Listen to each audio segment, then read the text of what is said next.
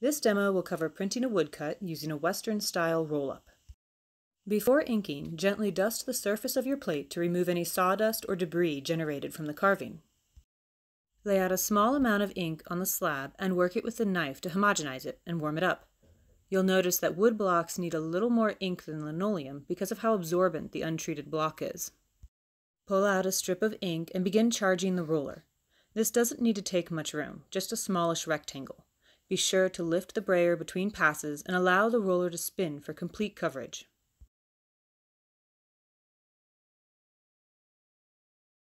Apply ink to the plate with strokes that go in different directions. This helps avoid brayer marks and evens out the application. For plates like this one, where a lot of material has been removed, there's a risk of the brayer tipping and accidentally inking a carved area.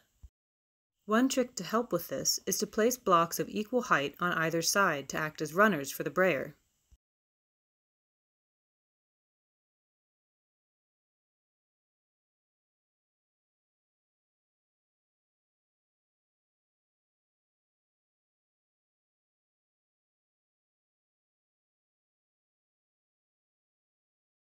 For small spots, a quick fix is to cover the unwanted ink with just a bit of tape right before printing. Lay your paper over top the plate and apply pressure to the back, either with a wooden spoon or a press. While printing, use the other hand to exert constant, firm pressure to the back of the paper to prevent it from slipping.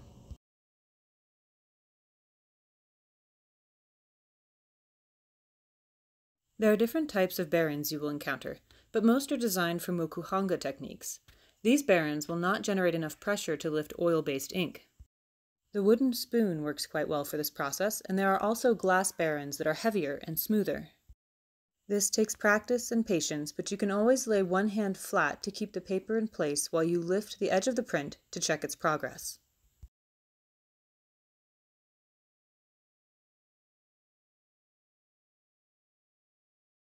With relief printing in general, but particularly with wood, expect the first proof to be lighter, especially if you did not seal the block. This will improve after the first print, once the thirsty wood has absorbed some ink. Cleanup for woodcut is pretty much the same as with linoleum. Begin by printing off excess ink from the surface using newsprint or scrap paper. Scrape up leftover ink and either save it with plastic wrap if you have enough, or discard it if you don't. Hold the brayer over the inking slab while you pour baby oil on it. Roll the brayer through the oil to coat. Wipe the oil and ink off using a paper towel. Be sure to get the sides of the roller as well. Then wipe up the oil on the slab.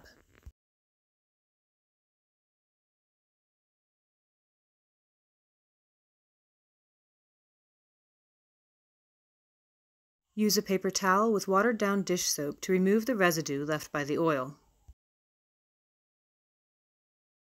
Remember to get all 5 sides of the ink knife.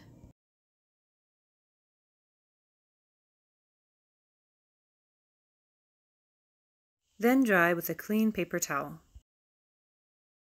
The time required for oil-based ink to dry depends on a couple of factors, including the brand of ink, the thickness of the paper, and the application of the ink. But a good rule of thumb is about a day for it to dry to the touch and a week for it to dry all the way through.